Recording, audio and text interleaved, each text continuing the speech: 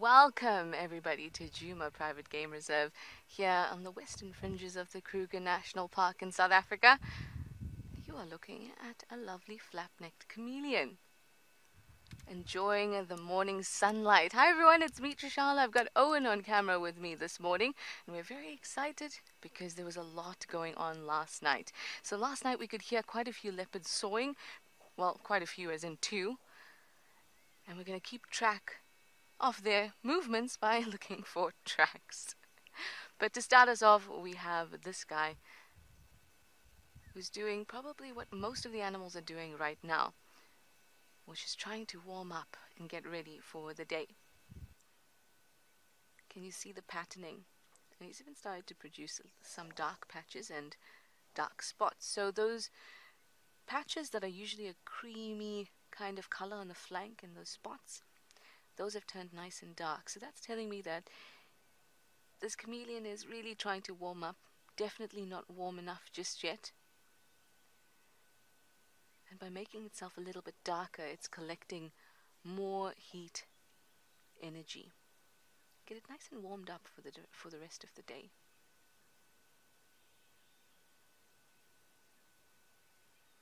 And like you saw in the Earth Week clip earlier, reptiles are a really ancient group,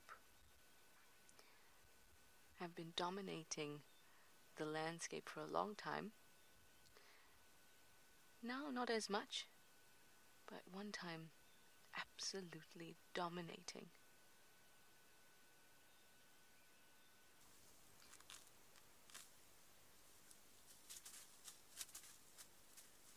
But it can be a trying time for them.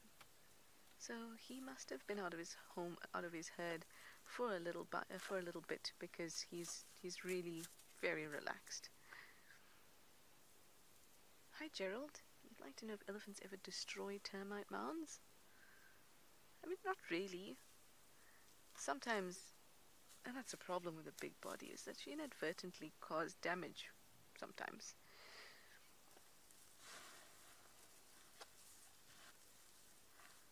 And you might get them rubbing themselves on the termite mound. Sometimes that could break off a few bits. Sometimes, if they have an injury in their mouth or they're being a little playful, they can put their mouth and tusks into and over termite mounds, which can cause damage, but it's not something that you see regularly.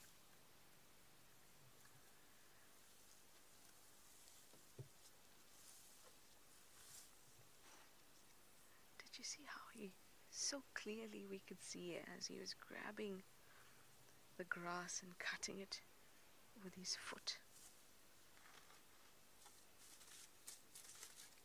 And then smacking it against his front side there, that's just to release any sand. Remember, sand is obviously grainy, and that can really be damaging for teeth. And elephants only have six sets of teeth to move through in their life. So they have to make sure that they get rid of as much sand as possible before they put it into their mouths. See? There's a bit of sand on that end. I think he's going to drop it. There we go.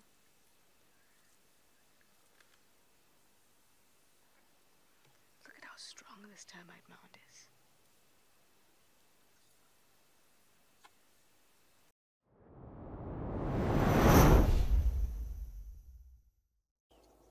And she is just enjoying that thorn tree there. And of course, that's the staple of giraffe. They do love the thorn trees, and with good reason. Very fine leaves, very nutritious, as well as easy to digest, high quality food, especially those top leaves, especially the leaves further into the bush where the other browsers can't reach. And that's one of the reasons why giraffe have that sort of elongated face and a very long, prehensile, very tough tongue in order to get hold of those very nutritious new leaves that are growing. And in turn, that is why the tree has thorns. It is to prevent overutilization. But that does not worry the giraffe too much. They'll even eat some of the young thorns. And in the case of the Vitilius, or what used to be known as acacia trees, those thorns are in fact leaves. They're modified leaves. So the young thorns are in fact green, which means they do photosynthesize at the time until they harden into that white sort of needle-like structures.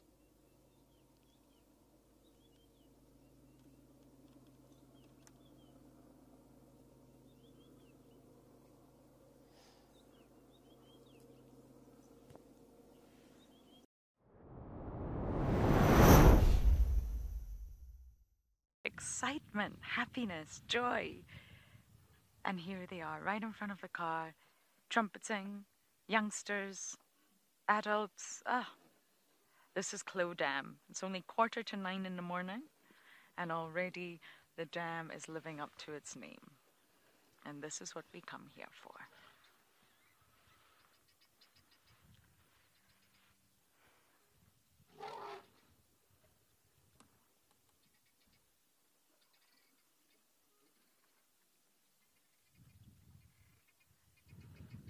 Some youngsters are unsure. They need a little prod from mom that it's okay. It's okay to go this way.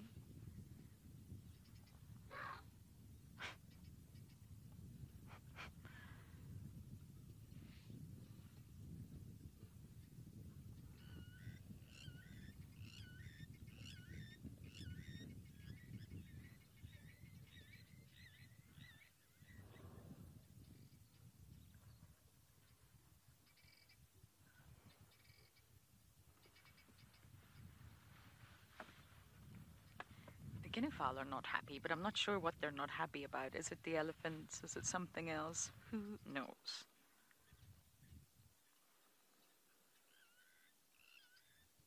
The wildebeest is just chilling in the background as always, watching the elephants. Just love this dam.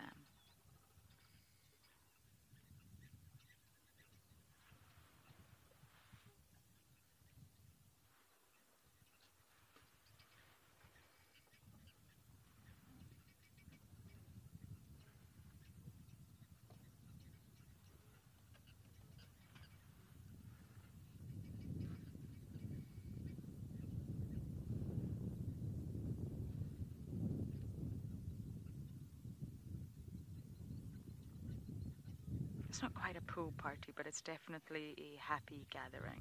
A little bit too cold to get in the water, but still an elephant party all the same.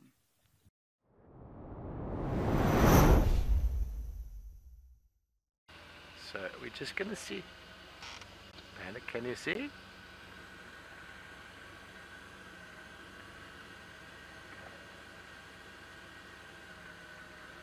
Ahaha! Look at that!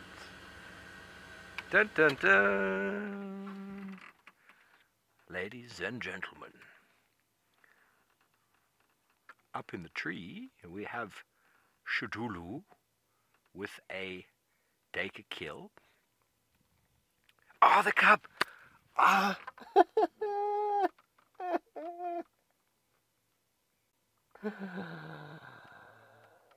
Oh my word.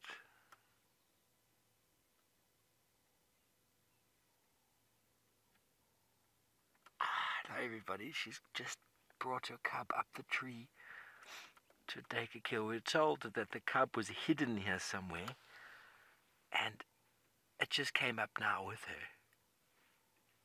Oh my goodness gracious me, Panda, well spotted. I think, Panda, you just broke the internet. Now, we've been dying to see this little boy.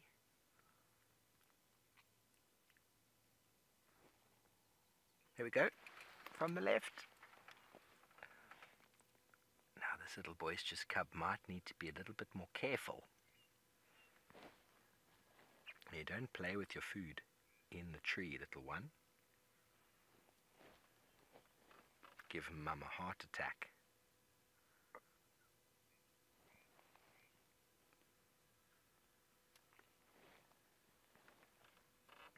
How precious is that?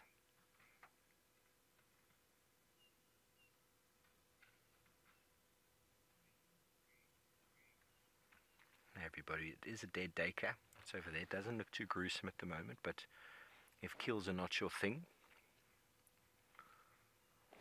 please do be aware that it's not for sensitive viewers.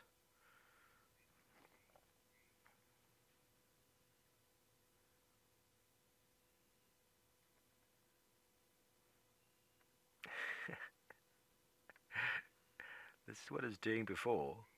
Didn't know what it was doing. It kept jumping over and then it pawed at the carcass and then it just flopped to the floor. I think Mum is holding it now.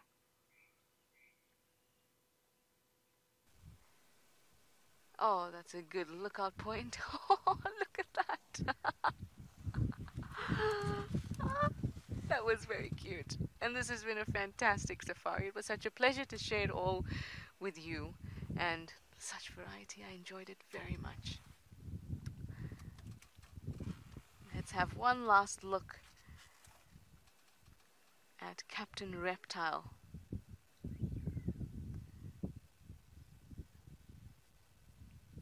At its viewpoint, looking out, surveying this dam, and down it goes. It's just at the bottom there. There we go. It's so nice to see a little one move like this. A great way to end our time together this morning. Thank you so much.